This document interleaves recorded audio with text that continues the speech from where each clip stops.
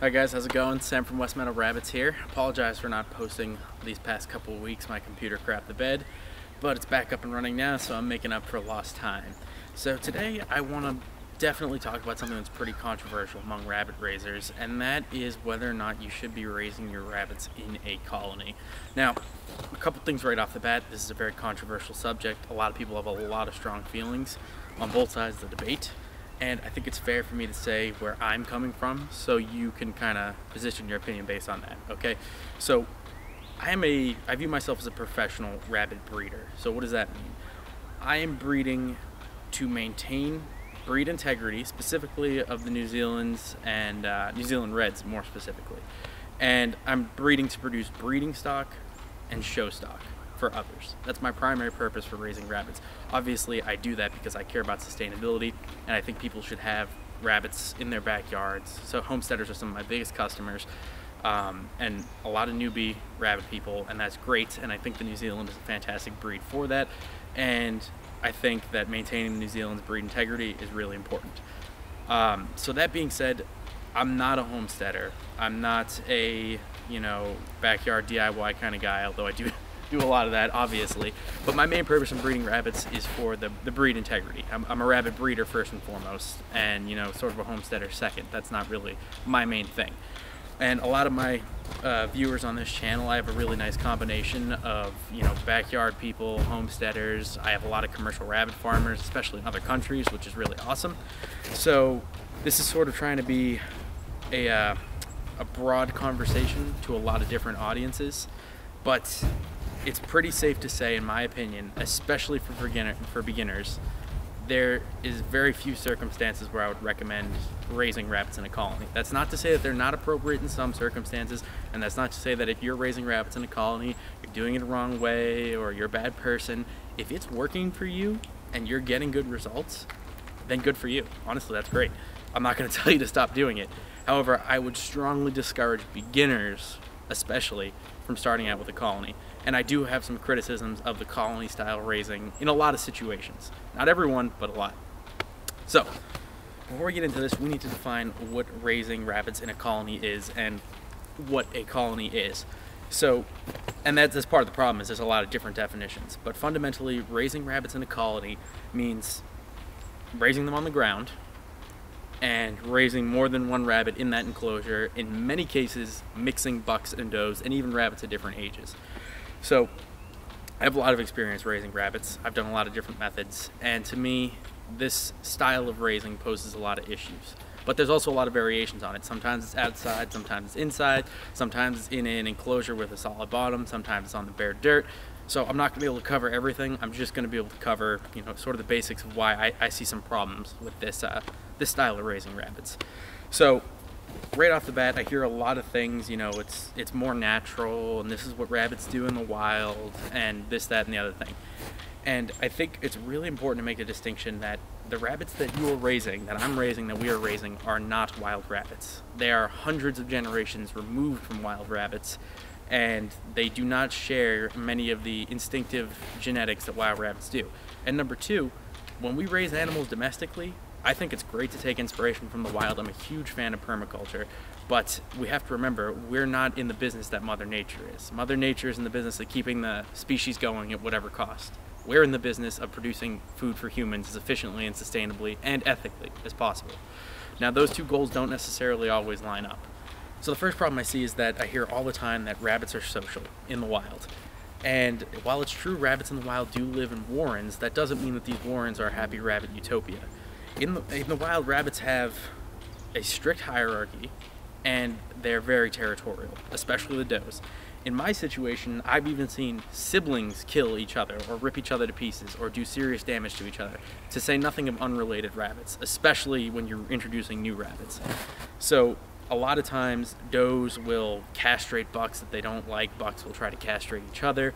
Does in the wild will actually bully other does so much that they cause them to go infertile, because in the wild, rabbits are self-regulating population, and those does will pick on the lower dominance does just like the bucks will, and they can actually drive them so crazy that they don't reproduce. They just become infertile. You know, they can cause physical damage, and there can be all kinds of nasty fights. Now, as I said, these are domestic rabbits. If you're doing a good job breeding, or you got them from a reputable breeder, hopefully they're not that aggressive. But you'll still get some from time to time, and things can happen. And it's in a colony situation that's unpredictable. And this dovetails nicely into my second point here in talking about sustainability. I think sustainability and ethics, they can sometimes compete a little with each other. You know, colonies look great on YouTube. They look really nice and peaceful, and the rabbits are all hopping around happy, and it's a beautiful thing. But the reality is, I'm not 100% sold on a lot of the furthest, you know, woo-woo permaculture type stuff. I love permaculture, don't get me wrong. But that doesn't mean you should toss out the benefits of modern farming. In my opinion, if you have rabbits that are in a colony that have all this space and they're spending all day fighting, running, chasing each other around, trying to breed with each other, you know, they're wasting valuable calories that could be being converted into meat. And the reality is, in this world, there's opportunity costs. So even if you're not feeding a commercial pellet, but especially if you are, that feed could be being used more efficiently, which means that that energy is effectively being wasted, and you know, you're sort of getting this wasted feed, basically. And wasted feed is, you know, wasted land, it's wasted resources, and it just doesn't actually come out on the side of sustainability there. On the similar note, one of the biggest pet peeves I have about colonies is when I see them on perfectly good land in temperate climates. If you're in the high desert and you're in a very dry area and you want to raise your rabbits on the ground, I see no problem with it. But if you're in a temperate climate like this, where that land can be converted into a garden or can be converted into beautiful pasture or used for recreation, and you let rabbits go in there, rabbits are incredibly destructive to the ground. I mean, look at what they've done in Australia, and even what they do in their native habitats. They are not like a groundhog that digs one hole. They dig dozens and hundreds, and I don't care what you say, I have never seen a colony where rabbits stay in one spot and there's grass. Instead, you get bare dirt, a bunch of holes, wasted pasture. It makes so much more sense to me to keep those rabbits in your garage and then use that manure on that space to make a garden or more pasture or grow more rabbit food. It just doesn't seem that sustainable use of land. And this is where I'm talking about sustainability and ethics kind of compete with each other, because yes, giving the rabbits as much space as they have and letting them exhibit as many natural behaviors as they can is very ethical. But you begin to run up against some sustainability concerns, especially at a large scale. You know, I try to balance that with my cages. I make them taller than standard cages so they can stand up. You know, I do double the space requirements typically, and I do a hybrid model. I raise my grow outs, the ones that are going to be meat. I raise those out in a tractor where they can harvest green grass and they move to fresh pastures every day, which is again not a natural thing for rabbits to do in the wild. Rabbits aren't nomadic. You know, they live in close warrens, and the fact that they die every other week from an animal or disease keeps the grass regenerating. Which brings me to my third point. When you're raising in a colony, you're really playing with fire as far as the disease perspective, you know, goes. And again, if you're more of a homesteader, you're probably not as aware of what's going on in the rabbit world as some of the more, you know, professional rabbit breeders are. But rabbit hemorrhage disease, I may be mixing that up, but basically it's a disease that's common in native Europe, has landed in the US, it's spreading through wild rabbit populations, and its mortality is like 99%. And if you have rabbits on the ground and they're all together and one wild rabbit that is carrying this disease comes in contact with them, your whole colony is going to be wiped out in a day or two. You won't even know what happens.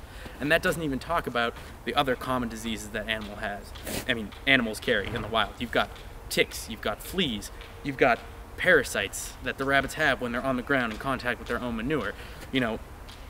And then on top of that, you have your entire colony of rabbits, your entire herd in one spot, so it can spread freely amongst them. Now, again, in nature, rabbits live together, and nature does a great job of producing really tough rabbits. But have you ever eaten a wild rabbit? It's a skinny, mangy little thing that's barely alive and is lucky if it makes it 3 years, which again is not what we're looking for in a sustainable meat production type situation. And the disease, the risk there of the disease is just so much higher, especially if they're outside on the ground. You know, it's less so in a barn, but even if you're in a barn, you're also increasing your manual labor by a huge amount. You have to constantly be moving that manure out of there at least every week, or you're going to have serious disease problems. And again, I tend to not think that's sustainable, because you're creating more work for yourself when you could be doing more useful things, more productive things, you know, growing more food. And if you want to do that, that's totally fine, but I just don't think it's the most sustainable path, and I definitely don't think it's a good road for beginners. On a similar note, again, if you're in an outside area, you're going to have predator problems. If you're in an urban area, dogs are a nightmare. If you're in a rural area, you've got coyotes. I've seen raccoons reach into cages and pull babies' arms off. Possums will even eat baby rabbits. So, you know, you're basically advertising, hey, look, I have this giant buffet of rabbits in this one area, and unless your fencing and everything is basically like Fort Knox, something's eventually going to get in there. I mean, you could have garter snakes going down into the nest and eating the babies. Nature's tough. And again, every dead baby, every collapsed burrow that happens where you lose a whole litter that's 4 weeks old, that's wasted feed, that's wasted time, that's wasted resources, which again, I can't see as being very sustainable. And finally, for me and other professional breeders, and this is a biggie, there's a lack of control, especially if you're keeping males with females. And I would strongly recommend, regardless of how you feel about the colony raising of rabbits, you do not buy breeding stock from colony raised rabbits. And that's because breeding animals requires a certain amount of control, and it requires a certain amount of knowledge. Again, if you let nature take its course, you would not get a gigantic meat rabbit. You would get something that's much more primed for survival in the wild, but much less primed for being tasty food for humans, and much less primed for being an efficient user of inputs, which again is hugely important. And that's one of rabbits' main advantages, is that they use food very efficiently, and that's what makes them sustainable. But again, that's not necessarily going to happen in a colony situation, and you have no way of knowing because you've taken yourself completely out of the equation. And even if you are totally for mob breeding, you know, if you don't know what that is, there's some information on it. It's used with larger herds of livestock. Even the most regenerative, organic, naturally raised breeder of cows or pigs or sheep who's doing mob breeding, they never keep the males and the females together indefinitely. They may introduce the males and the females at certain times, but they are rigorously breeding and culling like crazy, which is extremely difficult to do with rabbits because they are much harder to handle than cows and sheep. You're not going to know where half of them are. If they're digging burrows, you're not going to be able to get access to them, and you're not going to have a good idea of where your herd's genetics is going. And I think it's really, really important to at least, you know, if you're going to breed animals, you need to be the captain of the ship. I'm not saying you have to go down to the finest detail, but you need to know what's going on there, and I don't think you can offer customers a reputable product, a reputable breeding stock, if you don't have detailed genetic knowledge about each one of your rabbits. You know, in a colony, you're not going to be able to see each one of your rabbits by itself and, you know, assess it objectively, unless you have very few rabbits, which again, this doesn't really apply. You know, if you have 2 or 3 rabbits, you can do whatever you want. But if you're serious about raising rabbits, I just see a lot of flaws with this method. Now, am I saying that everybody should immediately just switch to cages and, you know, we all should go to factory farming them like we do chickens? No. But I also think that there's a stigma associated with cages, especially among sustainability-minded folks. You know, we think cage, we think bad. Whereas I think rabbits in particular are very well suited to cage growing. You know, they don't travel far in the wild. They spend most of their lives underground in confined spaces. You know, so they're very comfortable with that. And if you let them out, you'll see them express a lot more stuff, which is why I'm a big advocate of the hybrid model. If your breeders, your babies, you know, they should be at the very least in a controlled environment. If you want to do tractors, I think that's fantastic. I highly recommend that. But again, the theme of everything I'm trying to get at here is we're optimizing for efficiency, which means sustainability, while trying to balance the needs of ethics. And we're also maintaining the human control factor, which again, maybe rubs some people in the sustainability community the wrong way, but when you take on raising animals, you're taking on that responsibility. You are nature. You're taking over the role of nature. So I think you owe it to your herd, you owe it to your customers if you're selling breeding stock, and you owe it to the planet to try to be as an efficient and intelligent breeder as possible. So, with all that being said, I don't want to kibosh anybody's hopes and dreams. If you already have a colony, you're probably going to take this with a grain of salt anyways. I'm more speaking to people who are looking at colonies. And if you decide you want to try a colony, I'm not the kind of person who's going to discourage you. And hell, there are ways to refine things. I think a lot of people are doing really interesting stuff in hot climates with underground burrows. Not necessarily colonies, but sometimes in colonies.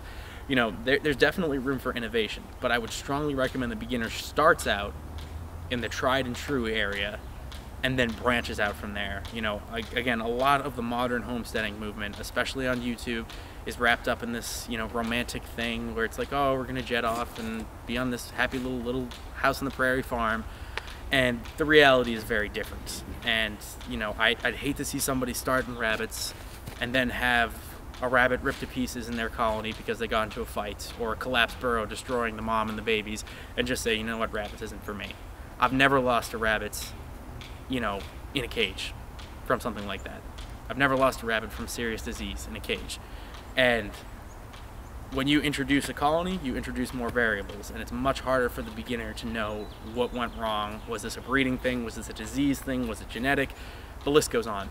So I recommend starting simple, starting with tried and true, where we have a lot of information.